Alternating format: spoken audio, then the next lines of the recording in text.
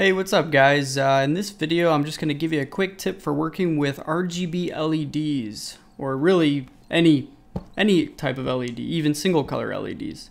So chances are someday you'll want to make a display using LEDs where either the LED shines light onto something like a wall or the ceiling, or maybe even your display is when you actually stare at the LEDs themselves, like an LED cube. You can buy LEDs with diffused lenses to evenly distribute the light, because remember, RGB LEDs contain 3 LEDs within them. So to see the mixed light from the 3 red, green, blue LEDs, you need to diffuse that light. So I've used a million different materials for this sort of thing, but nothing comes close to what I have here. These are simply ping pong balls with little slits cut in them to fit the LEDs.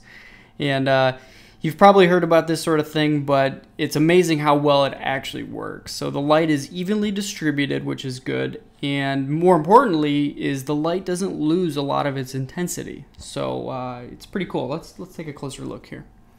So check this out. What we have here is the ultimate Arduino prototype board that I talked about in a few videos back, with about 8 RGB LEDs controlled by 2 TLC 5940s.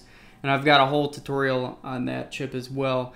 And I was working with this board and I didn't have these ping pong balls on the LEDs yet, and I was trying to make like a board where I could shine light behind my computer and kind of have a cool glowing effect that sweeps back and forth.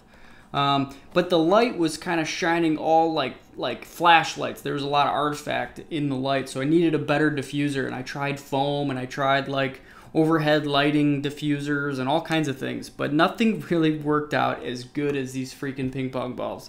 So anyway, I just wanted to give you that quick tip, and thanks for watching.